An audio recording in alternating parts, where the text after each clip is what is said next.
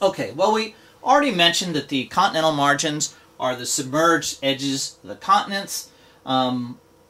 They may be classified, the edge of the continents may be classified as either active continental margins or passive continental margins. And it really has to do with whether the continental margin itself is tectonically active or simply is a passive rider upon an oceanic plate. And we'll take a look at that in just a few minutes. The continental margins have really a great number of fascinating features to them. It's really where we spend most of our time, and it's where we're closest to. It's an area that's rich with different kinds of resources, both geologic resources as well as living resources, and it's really home to some just fascinating and interesting organisms, and it's one of the places, of course, that gave rise to the Monterey Bay Aquarium, and we'll talk about that in just a second here. If we take a very close look, and we kind of went through some of this just a moment ago.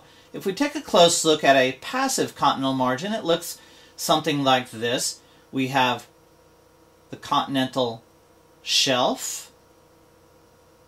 This is the narrowly sloping region, submerged edge of the continent. And this is where you stand when you're in the water at the beach. You're standing right upon the continental shelf. As you go further out, it suddenly descends quite steeply. That's defined as the continental slope, and really this is the very edge of the continent, and this is really where you find that transition between continental crust and oceanic crust. So if you want to think of the continents as being like ice cubes, then this is the side of the ice cube, which is the continental slope.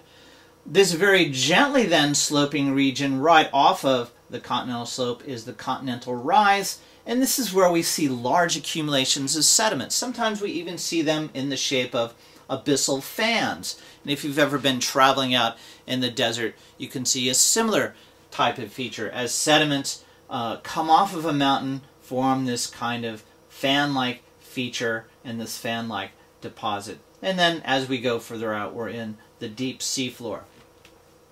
Note one other important feature, and that is what's called a submarine canyon. And the best example near us is the Monterey Bay Submarine Canyon. In fact, the Monterey Bay Submarine Canyon is larger than the Grand Canyon. So if you've ever stood and looked across the Grand Canyon, imagine it filled up with water.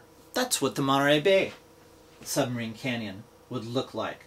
And submarine canyons form as sediments pile up on the continental shelf and begin to flow downwards. And they don't flow steadily, but they flow much like mudslides, much like you would see during a series of storms in Southern California, such as we get in Laguna Beach in that region, Malibu in that region. These very destructive mudslides called turbidity currents, and we'll talk about that in a second, cut out these submarine canyons, these very deep canyons cutting across the continental shelf. And it's the delivery of sediments from rivers that generally drive the formation of these submarine canyons.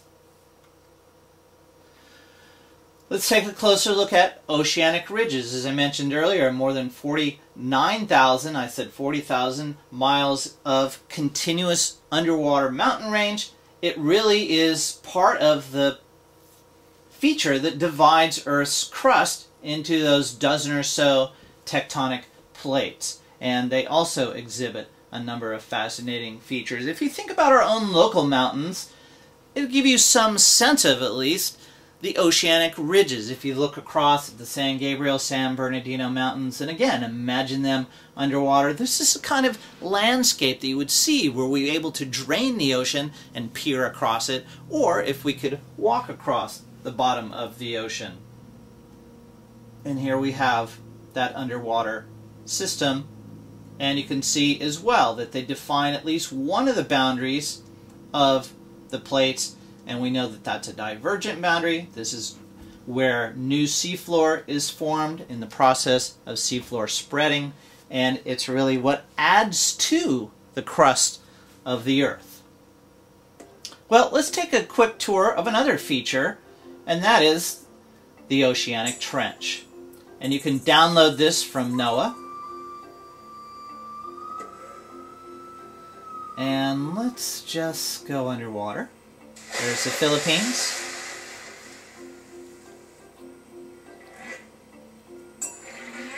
Of course, it's not this clear, and there would be lots of fishes.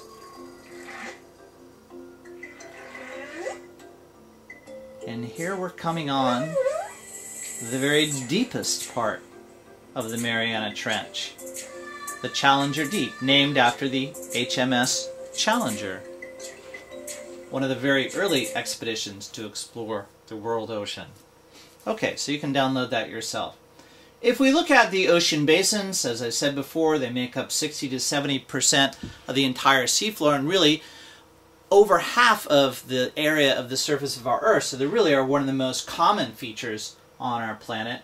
And if we kind of, again, this is a little bit different picture of a different sort of contrast of what is in the back of your book or of the bathymetric map. Concentrate on these purple areas. And what we see is that ocean basins really make up a large portion of the seafloor and are really the most common part of the seafloor. So if we're looking for that feature that is the most prominent and pronounced and looking to see how these different ocean features give rise to different processes, ocean basins are going to be one of the most common. And so if we think about, again, organisms or the kinds of environments that they create, this is going to be by far the most abundant type of environment or habitat. Of course, it also tends to be the least studied because it's the deepest.